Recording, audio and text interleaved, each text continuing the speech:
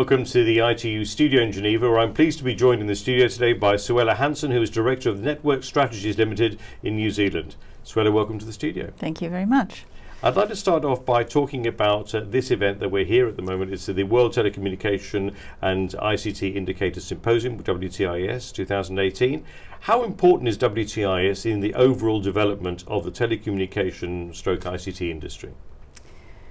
Well, I've spent most of my professional life undertaking quantitative analysis in telecommunications for a mixture of policymakers and regulators.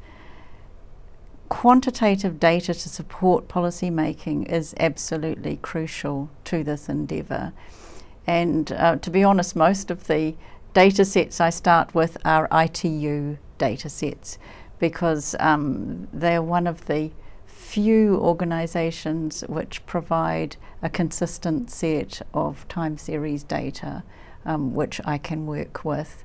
So for me, these data sets are crucial in my work, and without them it would be impossible to support many important regulatory determinations and telecoms policies to advance economic development.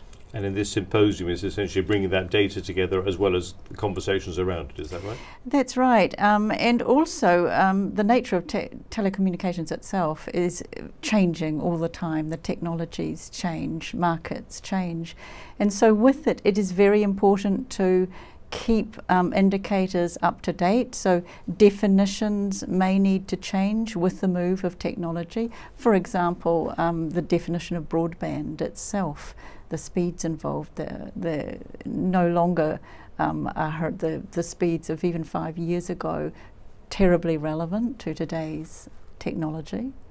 So this meeting gives the opportunity to revisit definitions and also to think about new data that will be relevant going forward in this modern environment.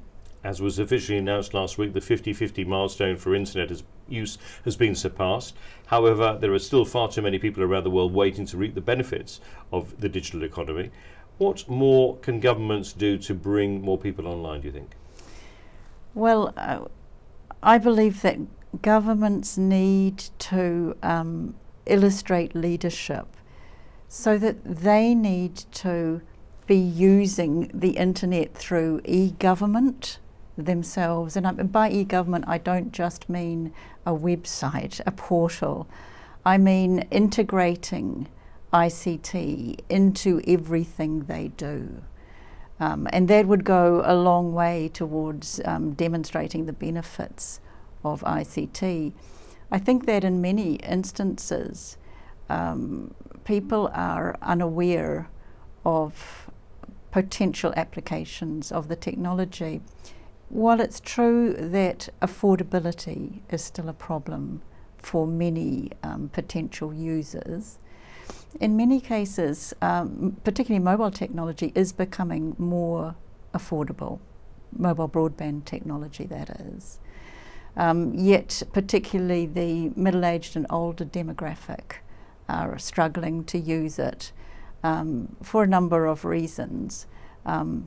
So government has a role here in terms of education and also the promotion of local content which is relevant to particular cultures.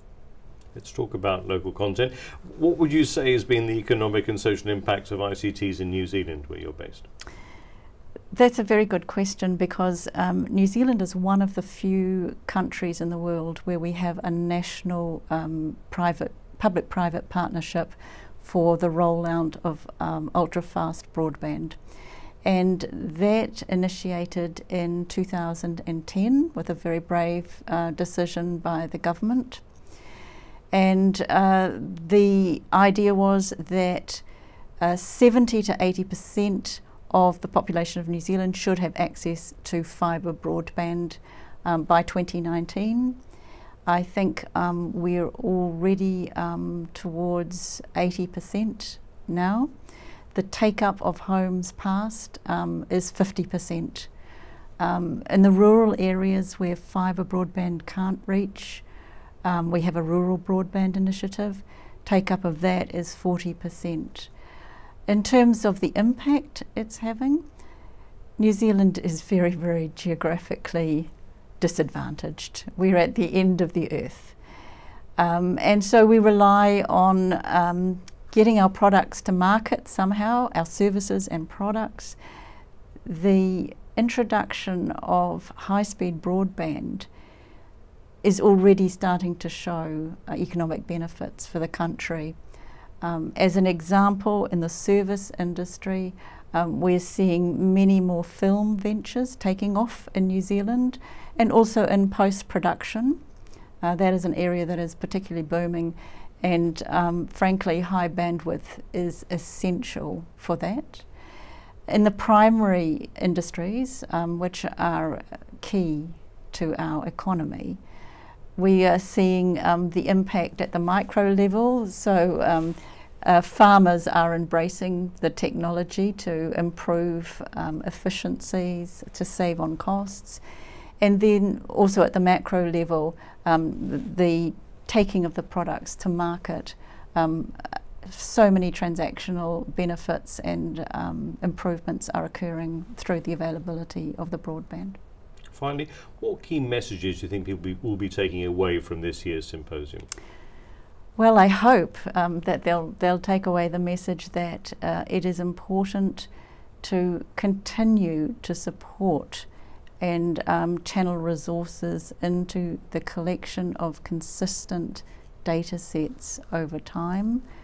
I hope that people are taking on board the value of this data to policy decisions.